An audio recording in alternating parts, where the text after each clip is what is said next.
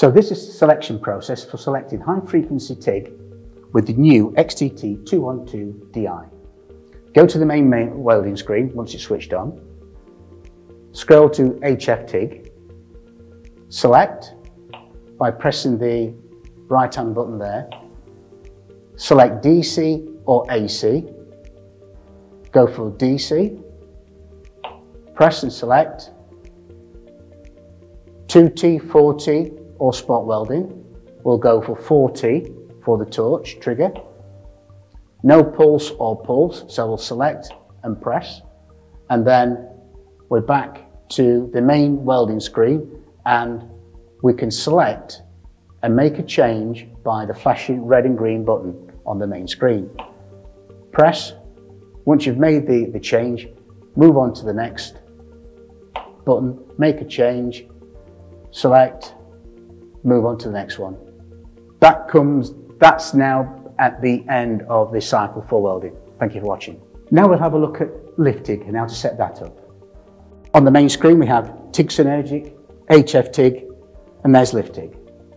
So select it in green, press, go to DC or AC, we'll go to DC, select the type of function control on the torch, 2T or 4T, we'll go for 2T.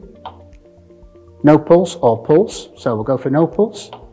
And there is the main welding screen where we can make our final adjustments to for the final welding.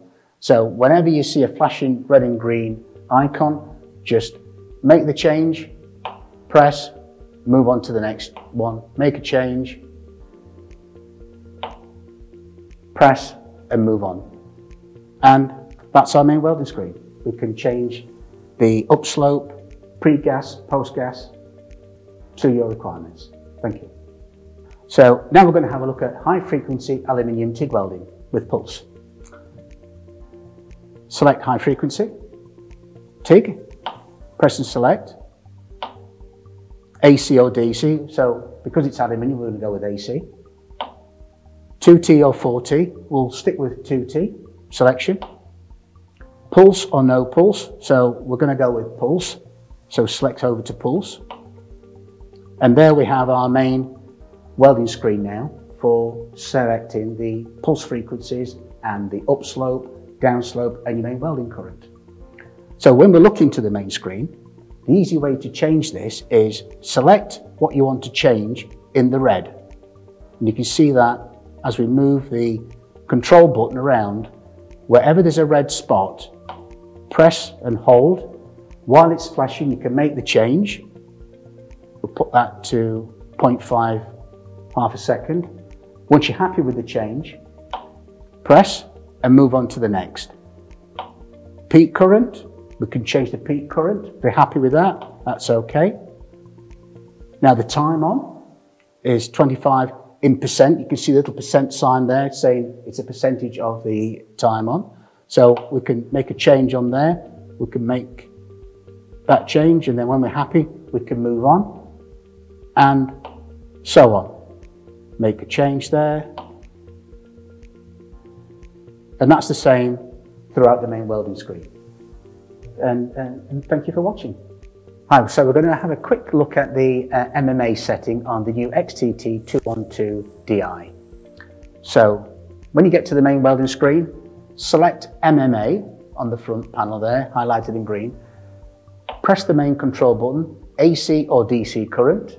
We'll go for DC current. Select it, press, and we have here our electrode amperage and voltage. So this is the main welding screen for your MMA. And as you see on the screen here, it's given us amperage of 130 amps at 45 point something volts flickering on and off. So when you look at the actual welding current, depending on the size of electrode, which is highlighted here, over to the left, we've got 2.5, 3.2 and a 4mm electrode. Now if we look at 2.5, we can look at the current, which is 75 amps, material thickness is 2mm. And then moving along the graph, we've got a 3.2 electrode, indicating an amperage of around about 110 amps with 4mm plate material. And then lastly, we've got a 4mm electrode where we've got 150 amps, and the material that we can weld to its capacity is 6mm. That's all you need to do. I'd like to show you quickly and very briefly how to go into the main welding screen and change the waveforms that you can in the AC mode.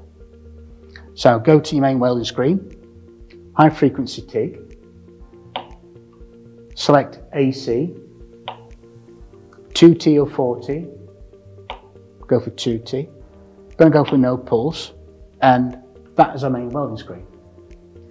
If we select advanced menu, we're into another welding screen now for advanced TIG. We've got AC, wave, so by just selecting the waveform which has been highlighted onto on, we can press on, then scroll over to where the waveform is, which is square wave, and by pressing square wave, we can scroll through the different variations of the actual wave control. So we've got soft square wave, square wave, we've got triangular, and we've got a normal sine wave. Once you're happy and selected that, press to say selected it, scroll right down to the back, and you're back into the main welding screen. Also here, while we're here now, we can actually change the balance of the AC. So that means we can either have more cleaning action and less penetration, or less cleaning action and more penetration. And this is how we do it on this machine. So again, just scroll around with the icon, with the red there, get it to flash, and you can see the balance there as a percentage.